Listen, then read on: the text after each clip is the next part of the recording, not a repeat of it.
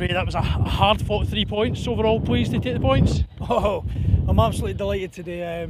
The conditions for 90 minutes were atrocious. First half, it was, it was just ball in the air and who can fight the hardest for the ball.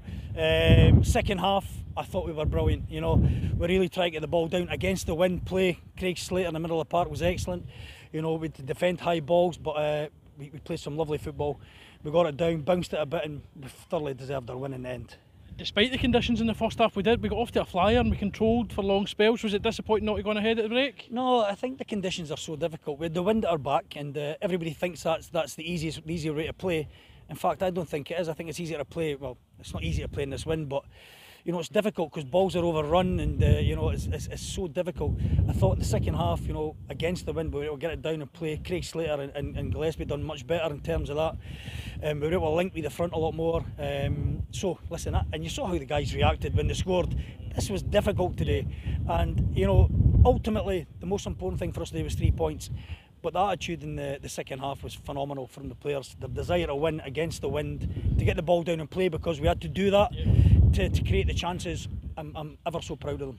And you mentioned Craig and Grant's performance. It was a real dogged performance in the middle, apart from both of them. Because I said to them, well, listen, Craig Slater's not played much football for a long time. He's played 25 minutes last week, and we were thinking he wouldn't last 90, but he was the one that was getting on the ball, taking it, passing it, taking it off the defenders, linking it with the strikers. So he was instrumental. But the two of them done great in the second half, and they're up on second balls. But the whole team did. They defend well, and the attitude was fantastic, and I think that was evident to see. And credit to the players for not giving up, but they really saw it through until they got the goal. They never looked like... Yeah, listen, the conditions, they're going to play a part, but we didn't look like we were going to concede a goal, which is a great sign for us. And but we always looked really threatening, and we had a couple of wee chances. The goals made a couple of good saves. Slates has got through from midfield. I think he's had another tremendous shot, the goal he saved. And I'm delighted for Ross McLean, because we didn't play to his system today, but to come on and score the goal. Listen, we're delighted. It's a really tough place to come today in these conditions, and anybody will struggle here on a normal day. So fantastic result for us.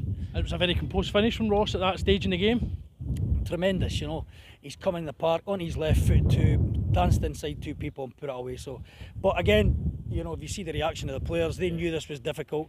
They knew this was not a toss of a coin, but they really had to up their game in the second half, and they did. So all credit to them. And at the other end, I know we spoke last week about the importance of clean sheets. Another shutout for Willie Muir.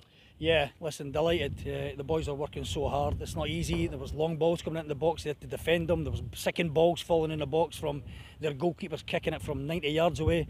So sometimes, you really have to grind a win out, and we certainly done that today.